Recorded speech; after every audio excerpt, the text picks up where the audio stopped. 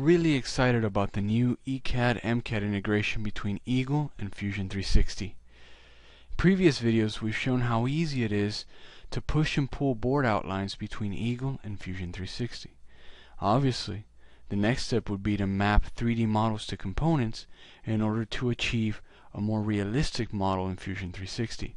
And that's the subject of this video. Hi, my name is George Garcia and I'm a support specialist for Autodesk EAGLE. In a previous video, Ed showed how we can extract a comprehensive library from a design and then using a script reference that library in the design so that all of the components are coming from that one consolidated library.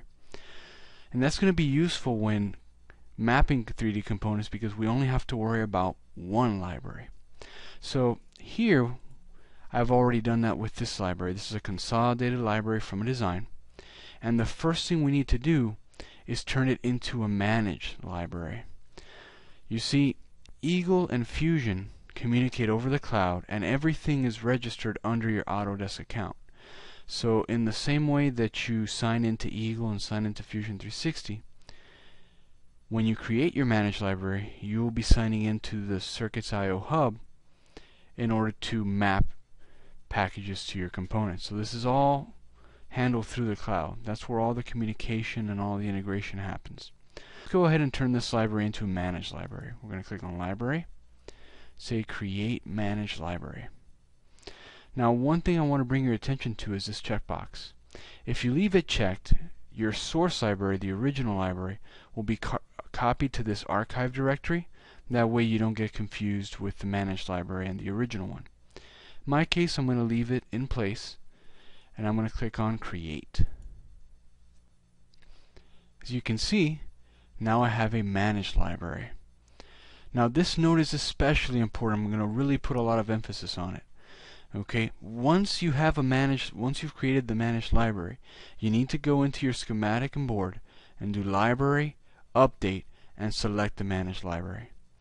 This is very important because if you start adding components from the managed library while you still have components referencing the original source library, now the update mechanism sees two libraries with the same name, and basically it won't be able to update properly from that point forward.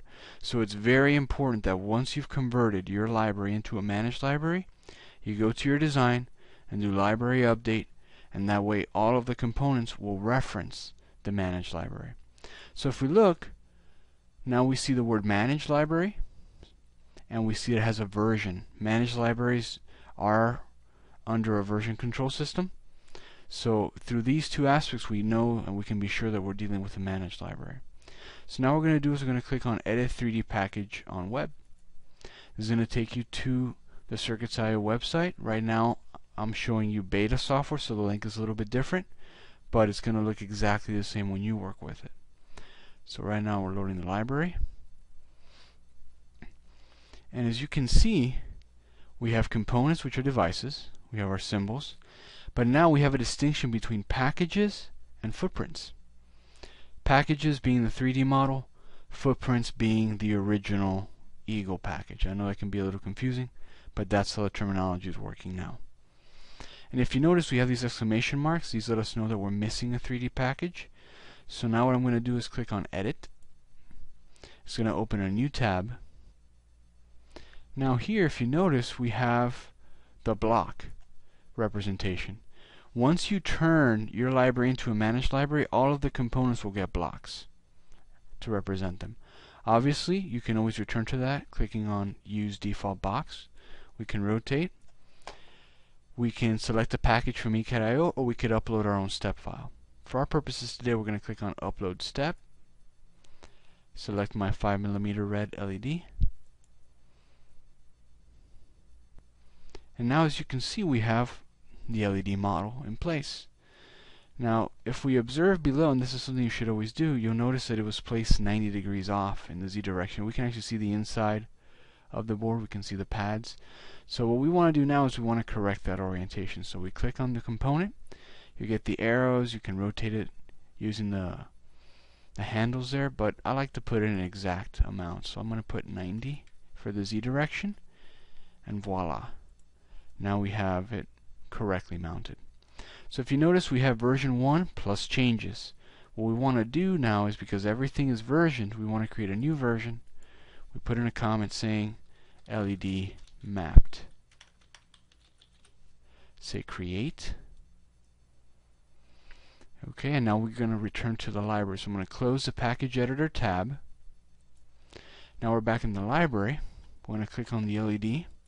You'll notice that it doesn't immediately update, but what you are going to see here is that now there's this update button. Okay, and what this is going to do is going to bring the library up to date with the new mapped model. So I'm going to click on update.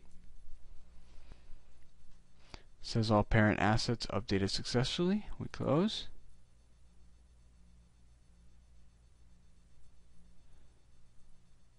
And now we see that we have our package mapped. Obviously, you can now repeat the process with the other packages.